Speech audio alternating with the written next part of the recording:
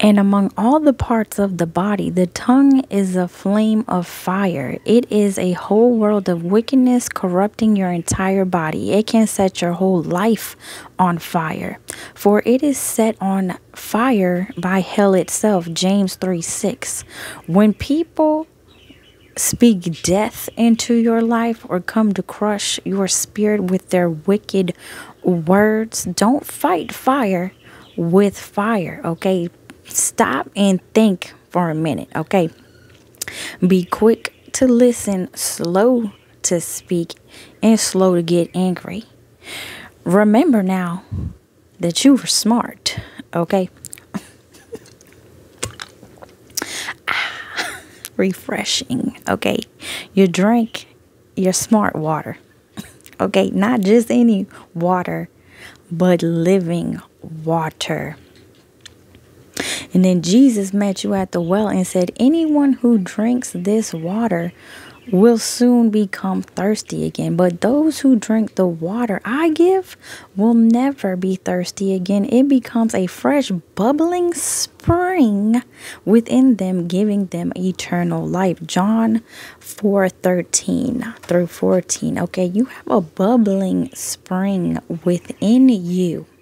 For the scriptures declare rivers of living water will flow from his heart. John 7:38. And what comes out of the mouth flows from the heart.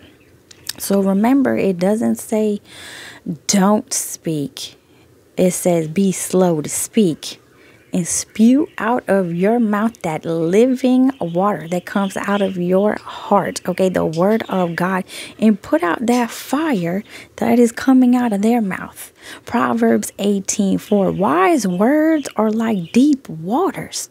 Wisdom flows from the wise like a bubbling brook. Okay, when you speak, your lips are dripping with wisdom. So you shut all that down. Everything that they're saying, you shut it all down. And you reveal how ignorant they sound. The lips of the wise give good advice. The heart of a fool has none to give. Proverbs 15:7. So don't try to put out the fire with fire. Put it out with the water.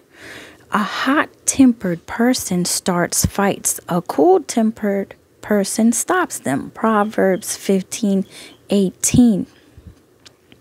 And the word says to not just read the word, but to do what it says. Do not repay evil with the words that you speak. Don't try to insult them back, okay? And this is not an easy thing to do all the time, okay? This requires self-control, and the Spirit helps you with this. So die to the flesh and let the Spirit lead, okay? And the more you practice self-control, the better you get at it. A fool is quick-tempered, but a wise person stays calm when insulted. Proverbs 12:16. And sometimes it's just best to respond with silence. And they will still have to pay for any foul word that they have spoken to you, okay? Any curse they've spoken over your life. The mouths of fools are their ruin. They trap themselves with their lips. Okay. Proverbs 18:7. They fall into their own pit. Okay, so walk around that pit, okay, and move on to the other thirsty people and sing. Come and drink, okay? Come and drink the living water that comes down from heaven, okay? My love, okay? My love, do you ever dream of candy-coated raindrops? You're the same, my candy rain. I cannot sing, y'all. His word is sweet like honey to the soul, okay? Give him that candy rain, okay? Y'all, I want to do some praise dance, okay? Because I cannot sing. But, yeah, put out the fire with the water, okay? You can't put out the fire with fire. So practice self-control, and y'all have a blessed day.